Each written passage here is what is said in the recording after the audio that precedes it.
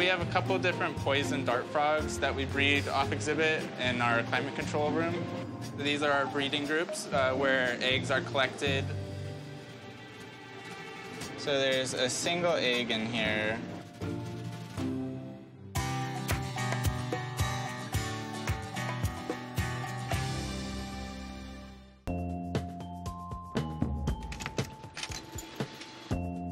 Poison dart frogs aren't endangered. They are vulnerable.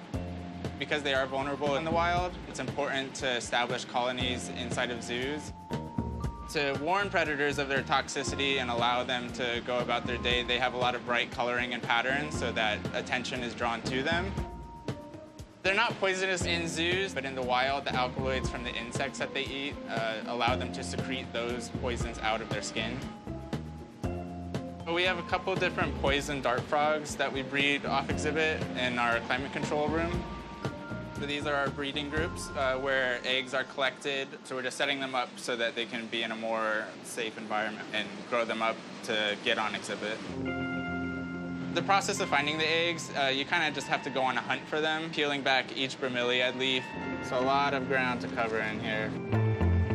Our eggs behind this one, I'm just gonna remove the leaf.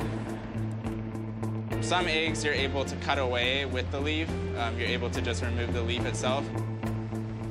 But some eggs that are deep inside the bromeliad, you kind of have to suck them out very carefully and very gently as to not rupture them. Tiny little egg. When we find the eggs, we move them to these duct tape containers.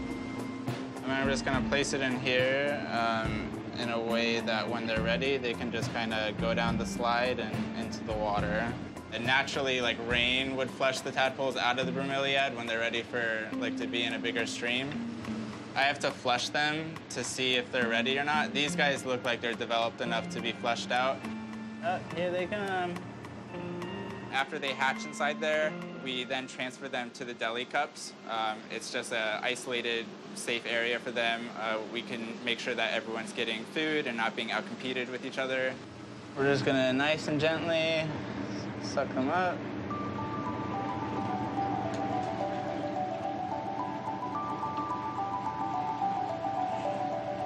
See them wiggling in there.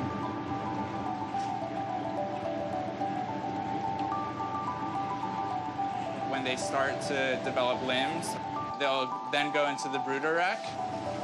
It's a quiet, low stream place for the tadpoles to grow a little bit. When they first hatch, they can't handle the current, so that's why we wait a little bit to put them in here.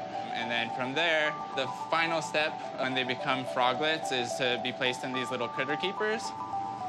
This is a small condensed area where I can make sure that they're getting the food that they need.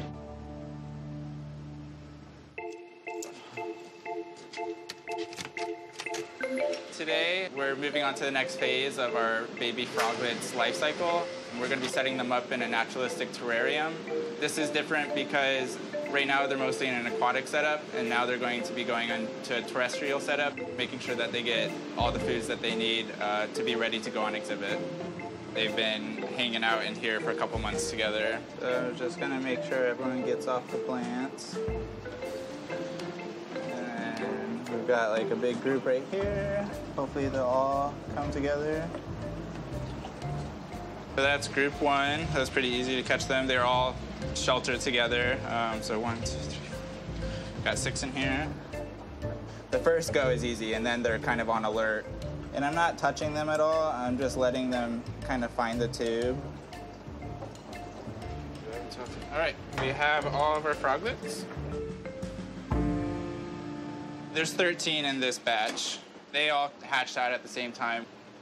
So we're just gonna open it up. And I'm not gonna try to chase them out or anything. I'm just gonna open these containers and let them find their own way. Once one figures it out, the rest will see. And there's one coming out right now.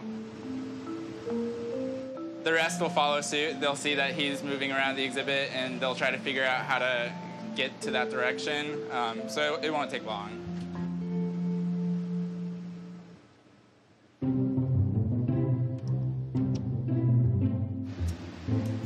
Oh, there goes one.